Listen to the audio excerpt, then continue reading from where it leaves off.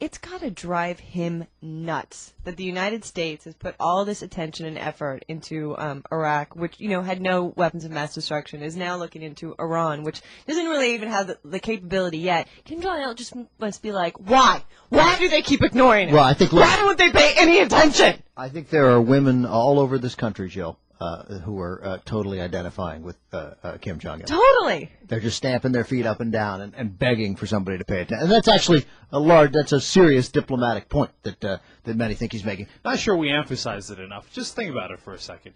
North Korea, for the last 6 years that Bush has been in power, has been saying, hey, we're going to develop nuclear weapons. I'm serious. We're not playing. We're going to develop them. We're developing them. We've gone through stage 1, stage 2, and they've gone through all these different stages. And finally, they said, not only do we have them, here, we'll shove it in your face, and we'll test them. To Jill's point, they've got to be thinking, I thought this whole thing was about weapons of mass destruction. Why won't they pay any attention to us? And, of course, the reason they want us to pay attention to them is not so that we invade them, but so that we strike a deal with them. Mm-hmm. And we say, hey, we'll give you X amount of money if you stop that, or we'll give you a certain amount of energy or food or whatever it is, or probably a combination of all those things, so that you stop your nuclear weapons program.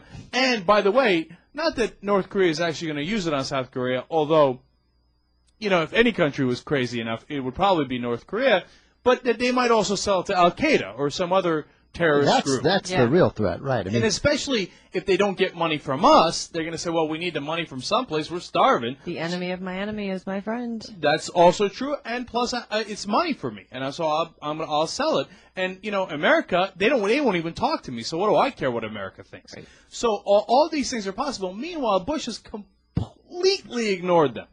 100%. While pretending to care about the weapons of mass destruction they were building, and Iraq never had, and Iran still doesn't have, and can't have for another 5 or 10 years. So when they say weapons of mass destruction, this is proof positive that they're 100% lying. They don't give a damn. It's never been about the weapons of mass destruction.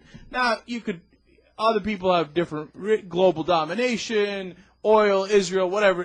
People have different reasons why they care about Iraq and Iran and not places like North Korea. I happen to think that it's mainly the oil, but whatever it is, it's definitely not the weapons of mass destruction.